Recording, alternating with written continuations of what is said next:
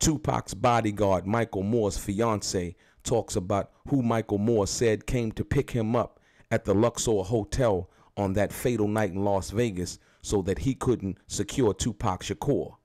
Also, Michael Moore's fiance talks about in detail with exclusive information in regards to the got him that Michael Moore said that he heard over on Reggie Wright's radio while they were standing outside of 662.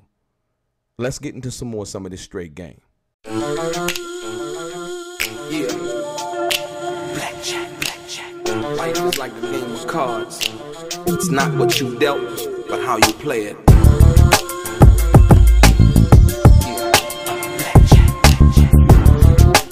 To play each situation correctly. I remember they used to laugh at a brother. Welcome back, guys. Welcome back. It's your boy DELRAY Richardson, platinum artist, platinum songwriter, Straight Game TV. Thank you for tuning in. I got a very special guest this evening, a young lady by the name of Judy Lachowski. And I don't want to, introduce you, Judy. I want you to introduce yourself and explain to the viewers what is your relation to the situation involving Death Row and your connection to that in regards to that. I'm gonna let you go ahead and do that. Go ahead. I am Michael Moore's fiance. Wow. Yeah. Wow. Okay, Michael Moore, for the people who don't know, for the people who do, Michael Moore was one of the security guards at Death Row. He worked under Right Way Security at that particular time, which was a security company, as we all know, ran by Reggie Wright Jr.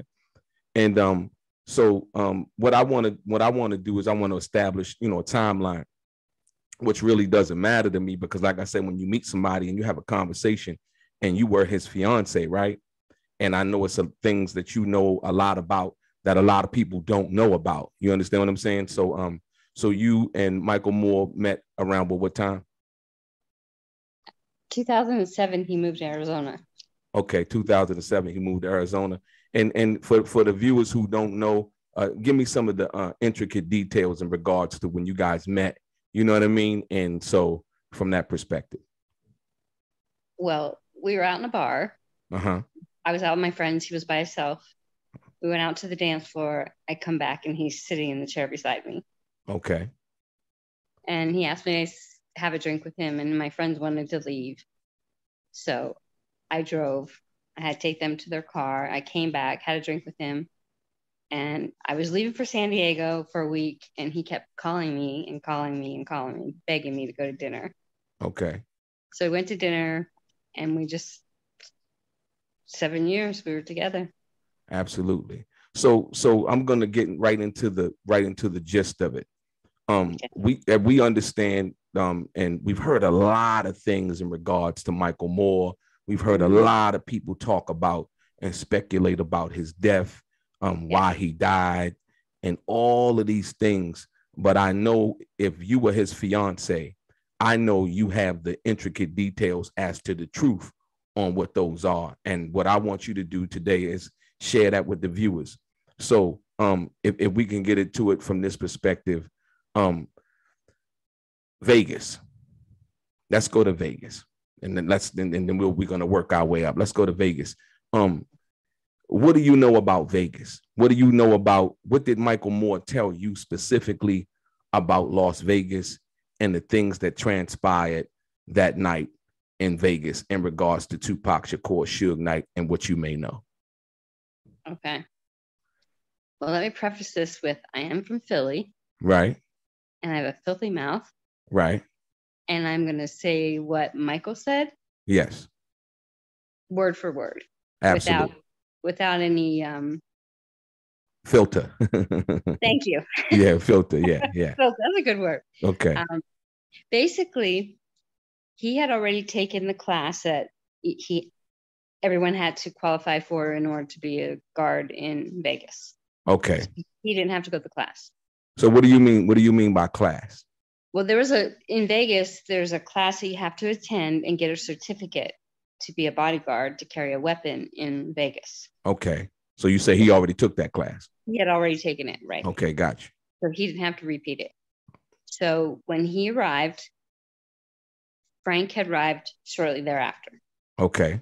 Frank had been put on vacation, and Pac was pissed off because he didn't know where Frank went, why he was gone, what had happened. Okay, so let's be clear. We're talking about Frank Alexander. Correct. Okay, correct. Frank Alexander. Gotcha. So when Pac arrived and he seen Frank, he wouldn't speak to him initially.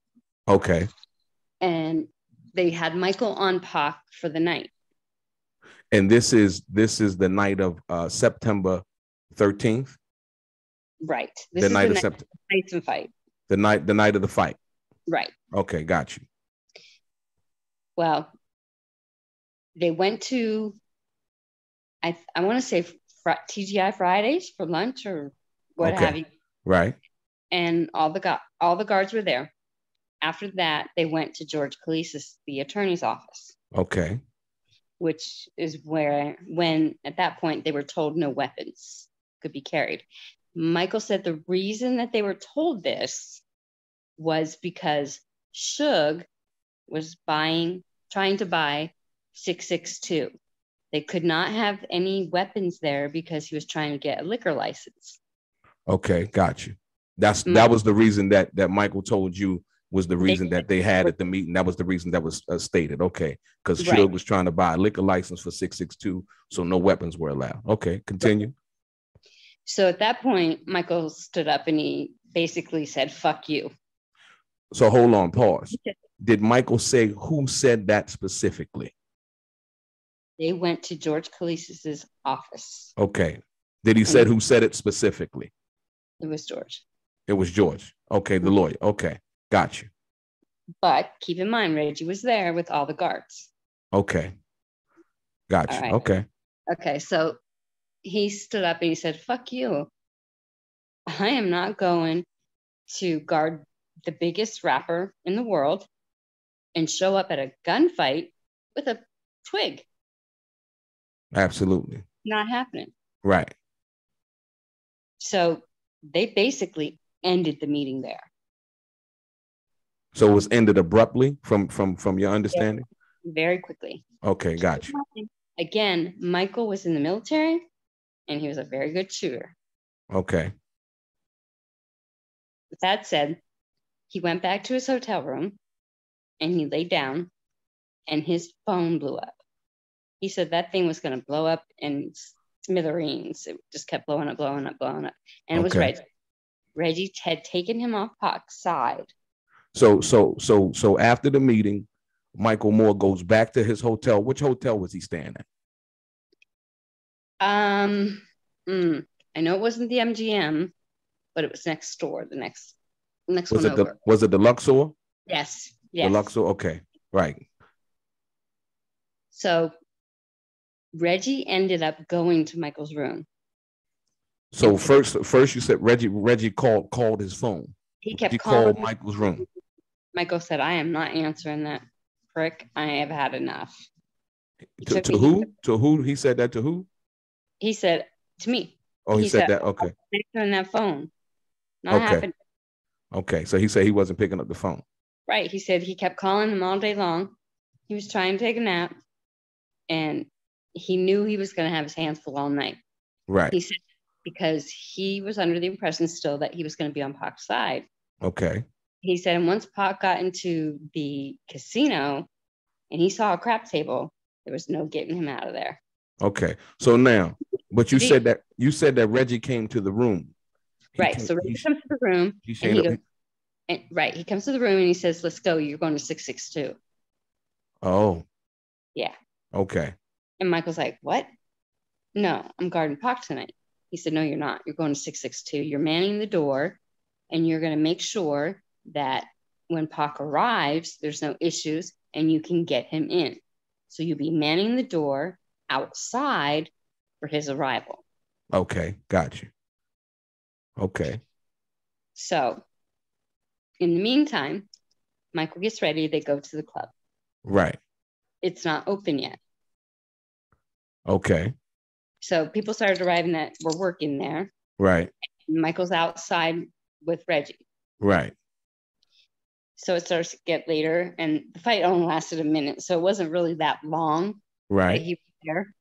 So when he was outside next to Reggie, and they didn't go inside, he said 662. They didn't go inside. Okay. No, So check this out. So take me back to right. Take me back to the part when you said was that earlier in the evening that they went to the casino? They didn't go to the casino. He said he knew that he laid down to take a nap because he was tired, and he knew that he would have his hands full if Pac was winning on a crap table. Okay. Out of there. He wouldn't be able to get him out of there. Right. Okay, got you. Okay. I wanted to clarify that. Yeah. Okay. Yeah. Sorry. So he said they were standing outside of 662, and people that were working there started to arrive. Right. Well, then other people started to arrive throughout the rest of the evening until he was standing next to Reggie outside. Right. And across his radio, he clearly hears, "Got him." Got him. Okay. So he clearly heard the "got him" over his radio. Okay. Yep. That's what but you saying they never went inside? No, he said he didn't go inside. He was told to man the front door. Okay, got you. But that's consistent. No, the reason why I say that's consistent with what Michael said on the interview that he did in that documentary. See, I try not to watch him. Oh, you try not to watch it, right? It's too emotional for me. Okay. It's been 9 years now, but it feels like yesterday. Absolutely, and I can understand that. So he's standing outside. He clearly hears the. So I got a question because I want to. What radio did he hear that on? Well, apparently, what he said was that Kevin Hackey, another body, he was in California still. Okay. And he had worked Michael's shift the night before. Right. And he accidentally took Michael's radio home. So none of the guards had a phone. So Michael didn't have a radio. None of the guards had a radio that night. Only Reggie. Okay, got you. Wow. And he was standing next to Reggie. So it came across Reggie's radio. Got you. Okay. Got him. Wow. Got him. Right. No, hold on. Let me not mean to interrupt you, but I think this is very important from somebody who had a relationship with Michael Moore. And like I said, I haven't heard anybody other than yourself, when we conversated, that has told me this information. Like I said, I'm listening to what you're saying. And like I said, I believe, because like I said, Michael Moore has stated the same thing. And here's somebody who's stating consistently and basically exactly identically what Michael Moore said. So go ahead. So here's the got him. Here's got him. And then he said, and not a minute later, like not even 30 seconds, he said, all of a sudden, he said he heard the voice before. He was white, but he wasn't exactly 100% sure at the moment. Right. But he heard, "Don't say anything else on the radio." Wow. Okay. We have Judy Lachowski, Michael Moore's fiance, Tupac's bodyguard. Like I said, thank you for coming on the show, a Straight Game TV, and clearing up all of the rumors, the lies, and giving us an in-depth personal view into who Michael Moore was, how he passed away. But most importantly, I want to thank you for your time, and it's your boy DELRAY, Straight Game.